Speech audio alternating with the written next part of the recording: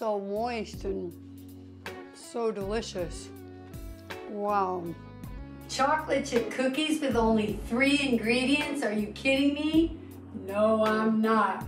And if you're jonesing for something sweet and you don't want any flour or sugar, this recipe's for you. So watch to the end because you gotta memorize this one.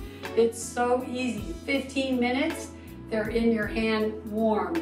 Okay, so we're gonna just start out. The 3 ingredients are bananas, oats, and chocolate chips. But I like some of my oats blended up because then it's a little bit more like flour.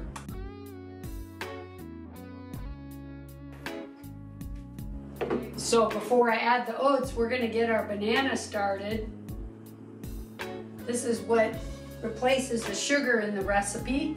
So you wanna make sure you have some nice brown spots on your banana because the sweeter, the better. You don't want them too ripe though, that's kinda yucky. All right, now you just smash them with your fork and it takes a while. I always tell people, if you think you've smashed them enough, go 1 more minute. This is very similar to my banana oatmeal pancake recipe that I just put up. If you haven't watched that one, be sure to do because those are so easy and delicious, just like these. You're not needing to make them smooth, but you're needing to get all the sugar to come out of the banana. You almost want to make it like it's a puree. You can see already, do you see how it's getting more wet? And now you can see how much more liquid you got out of that. Do you see that? It's almost like a batter. So now let's add our oats that we grounded up. And we're gonna add the whole oats because we want a little bit of chunky oats in it. And then we add our chocolate chips. Just stir those around and just keep smashing it in and get all that banana into the oats. Can you see that? Look at that. Like cookie dough. 3 ingredients, oh my God.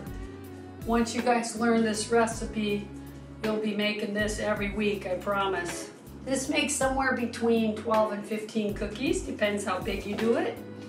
Okay, if you roll them in a ball first and then press them, because I like them flat because they seem to cook through a little more evenly. This just helps me get the same amount every time.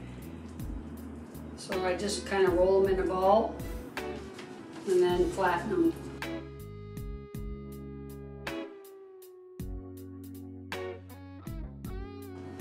So that looks good because they're gonna stay this shape, so you just want them exactly how you want them to look.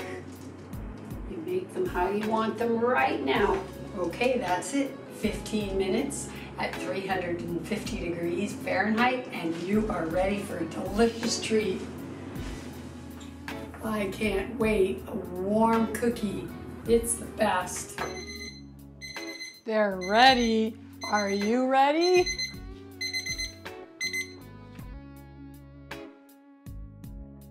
Look at those. Oh my God.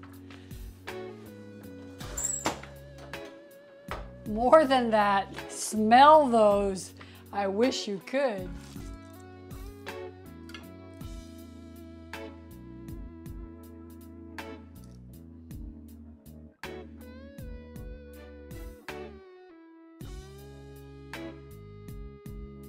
Okay, and now I'm gonna enjoy my warm 3-ingredient cookie with a cup of tea.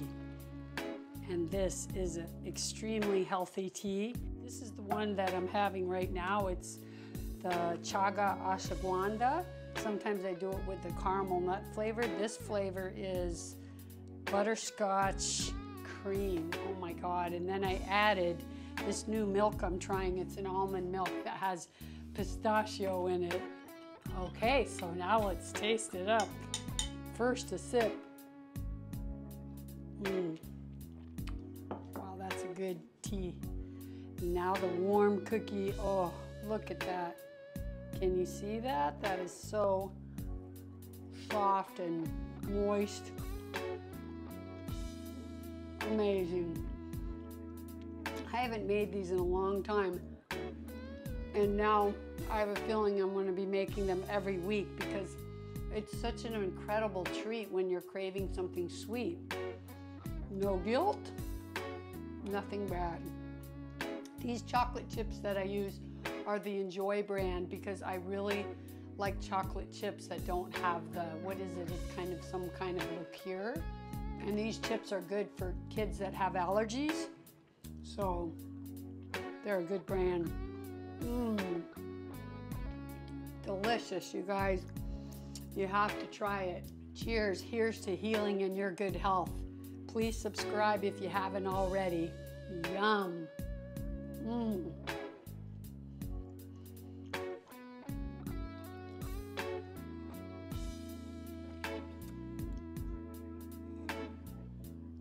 These store in the fridge. I've even done it in the freezer before, but oh my God, they're so good warm. They're so good. I'll have another as soon as I turn the camera off. Thanks for joining me today. I appreciate all of you guys. Thank you.